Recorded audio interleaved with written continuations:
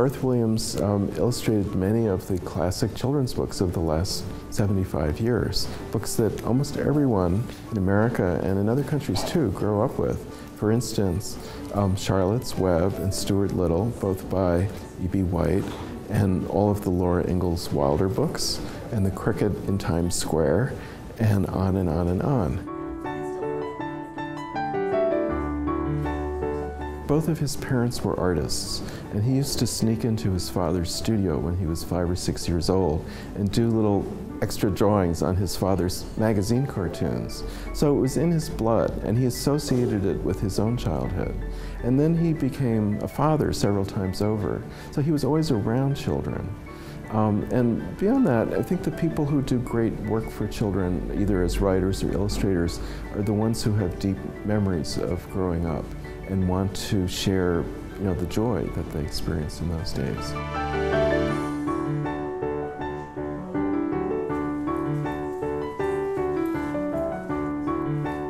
Most of the books that he illustrated were written by other people, but there was one picture book called The Rabbit's Wedding, and it was published just as the civil rights movement was becoming a big thing in this country, and it was the story of a white rabbit and a black rabbit who meet, become friends, and at the end of the story they marry, The Rabbit's Wedding. Well, in Alabama that was taken as a allegory for marriage between the races. And in segregationist Alabama, that was, controversial. So the book was banned, and the state librarian was forced to resign as a result of it. It became very ugly.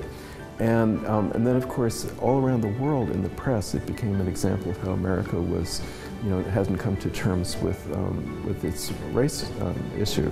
So it stands out as one of the biggest examples of censorship in American history.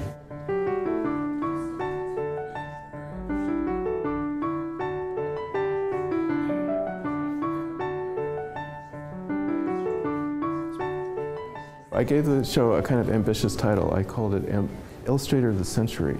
It's a big statement. I just think he had it all. I mean, he was an amazing portrait artist.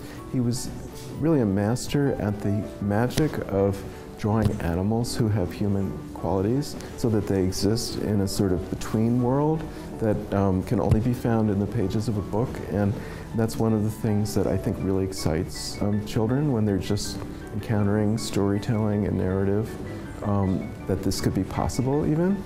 And his people are, and his other characters are real on an emotional level.